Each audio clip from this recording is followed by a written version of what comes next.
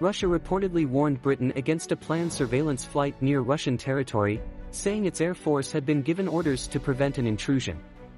The flight went ahead as planned. This comes not long after an incident earlier this week in which a Royal Air Force RC-135W Rivet joint aircraft was flying in international airspace over the Norwegian and Barents Seas when a Russian MiG-31 jet carried out the unsafe close pass on Monday, according to the Ministry of Defense. Moscow had also claimed the aircraft was forced out of Russian territory by the crew of the Russian fighter jet, TASS also reported. A British spokesperson denied this version of events, instead accusing the Russian aircraft of an unsafe maneuver. A Russian MiG-31 jet conducted an unsafe close pass of an RAF RC-135W Rivet joint aircraft as it carried out a routine operation in international airspace over the Norwegian and Barents Seas on Monday, August 15, the spokesperson said. The UK aircraft was in communication with Russian civilian air traffic control and its crew operated in a safe and professional manner. It should be noted that the aircraft was even visible on Flight Radar 24, hardly a stealth mission. Despite the above, it happened anyway. A Royal Air Force RC-135 Rivet joint intelligence-gathering aircraft has been operating in international airspace near the headquarters of the Russian Northern Fleet.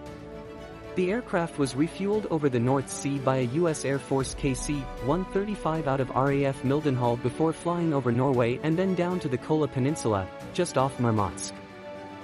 This isn't a new occurrence. In fact, these flights are pretty routine.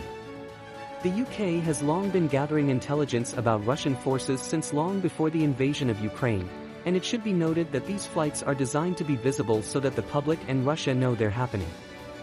If it were a secret, I would not know. Also, for those remarking this isn't new, that's right, but people only know this often happens because it is reported often. Why are we reporting this? Well, aside from the above, it's essential for people to see that aircraft like this are in near constant use rather than gathering dust in a hangar.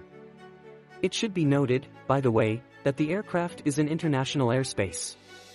The West does this to Russia, and Russia does this to the West.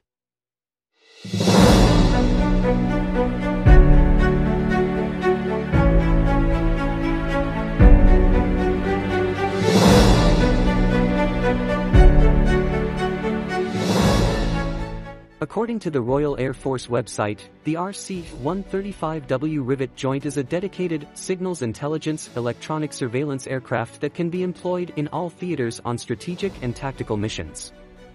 Its sensors soak up electronic emissions from communications, radar, and other systems. RC-135W Rivet joint employs multidiscipline weapons system officer, WSO, and weapons system operator, WSOP, specialists whose mission is to survey elements of the electromagnetic spectrum in order to derive intelligence for commanders. The Royal Air Force say that Rivet joint has been deployed extensively for Operation Shader and on other operational taskings.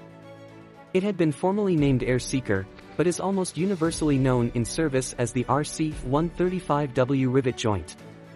The UK operates 3 of these aircraft.